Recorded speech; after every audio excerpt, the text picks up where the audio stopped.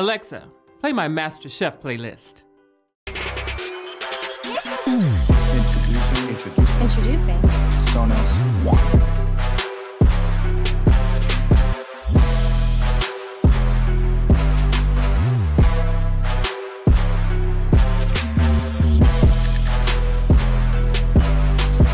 gives you all these goods.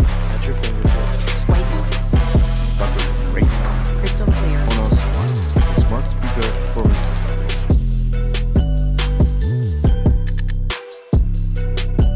Good morning, good afternoon, or good evening.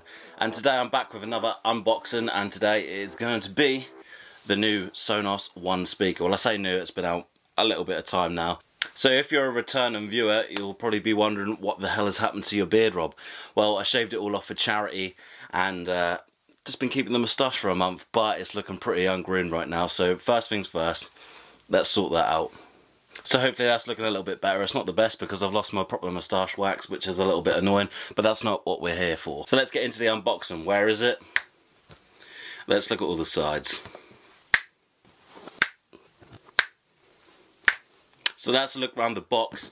But again, you're not really here to look at the outside of the box. You want to know what's inside, don't you? First thing we need is the trusty knife, and I've got a new one. It's a beauty. Here it is, the new one.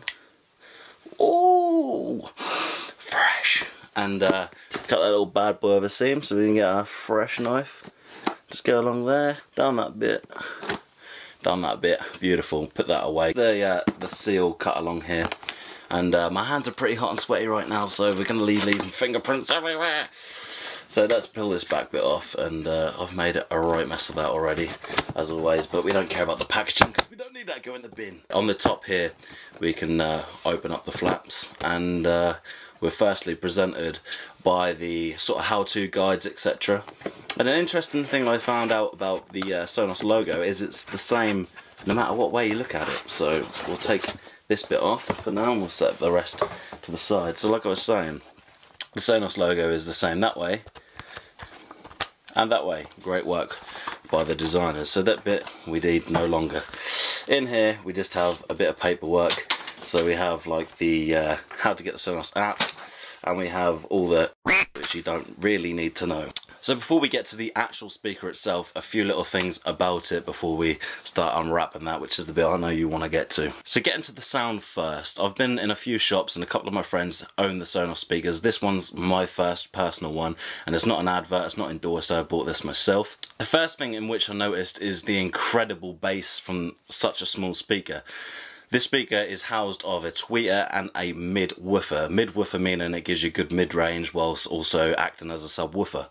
It's driven by two D-class amplifiers, one for the tweeter and one for the sort of mid-woofer, if that's what we're going to call it from now on. When listening to the Sonos at low volumes, you can really hear the bass. It really rumbles at them deep frequencies. When I first heard that, I thought, oh, it sounds like a boy races car where all you can hear is the bass, but that only happens at the lower volumes. You get more of a resonant bass coming from that. As you increase the volumes up to the higher levels, then you're going to get more of a punchy bass, and all round the tweeters are amazing, also nice and sharp. So you heard me touch on the speaker using the D-class amplifiers. For most people that won't mean nothing unless you're a bit of an audio freak.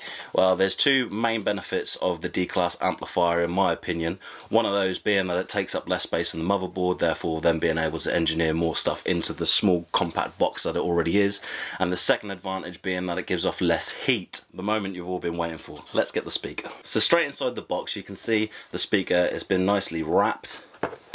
Oh geez, there's a bit of weight to that.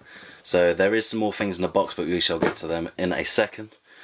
So this is the speaker. It's wrapped in this sort of cloth, I suppose, and it's sealed with the Sonos sticker on top.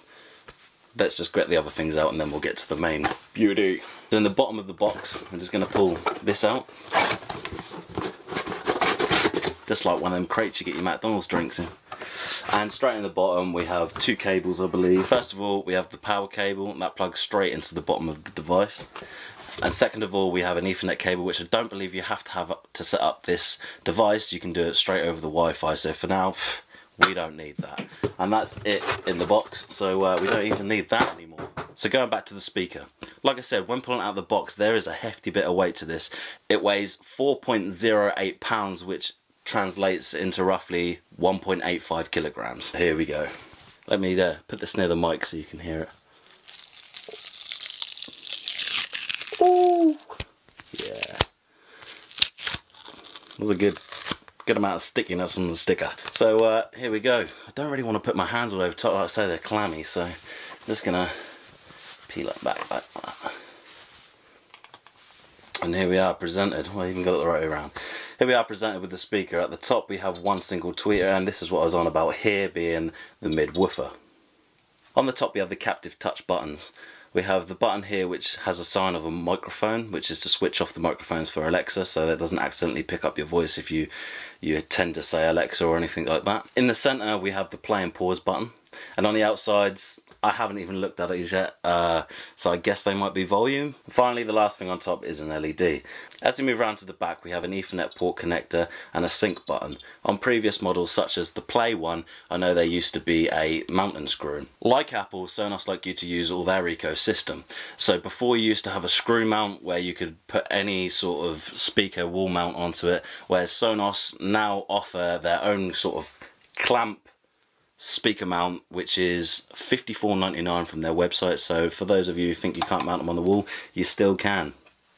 And finally, on the bottom you have your mains power adapter. I live in the UK, so I use the 3-pin for the other end, and this end I believe is the same whether you're in the US or anywhere else in the world. Another big difference from the one to the Play one is the one in-houses a full one colour unit, so you don't tend to have like a different colour band or a different colour mesh. It's all black, and the same with the white, it's all completely white. In my opinion, it's a solid design. As I've been looking into these, there's also, I'd say, like an add-on app possibly, or a feature which is called True Play.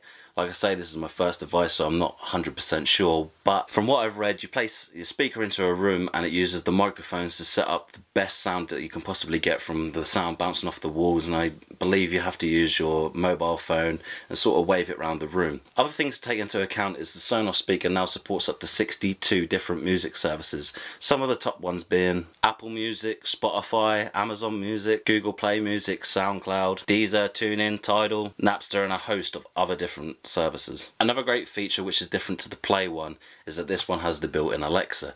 Now Alexa's becoming a massive thing, so is so many other AI voice activated systems.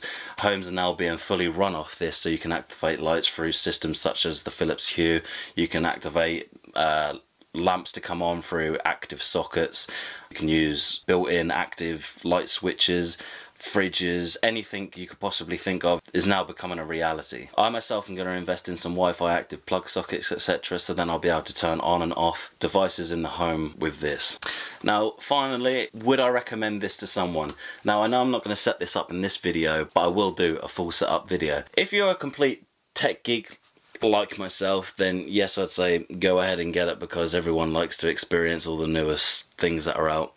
Or if you're someone who wants a full multi-room sound system set up, then yeah, it's a great system. However, if you're a bit strapped for cash, then I would say no, because they are quite expensive. However, they're nowhere near the price of the Apple HomePod. If you're just the person who wants to listen to the odd song every now and then, or you're just someone who comes home from, I don't know, work, college, school, whatever, you just want to flick on the laptop and listen to a few tunes from YouTube, then this is probably not for you. But all in all, my first thoughts straight out of the box are it's a great design, it looks very sleek, and I believe that it would just blend into almost any room that you could think of. It's small, and the sound that I've heard that comes from them is amazing.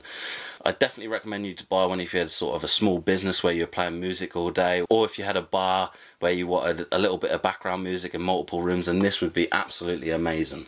So today I'm going to wrap the video up. If you did like this unboxing, then please leave me a like or a comment, and if you didn't like it, then by all means dislike it, but leave me a comment down below, give me some constructive feedback on what I can improve. Like I say, a full review and setup video of this will be coming very soon. Thank you for watching, don't forget to subscribe. See you in a bit, boys.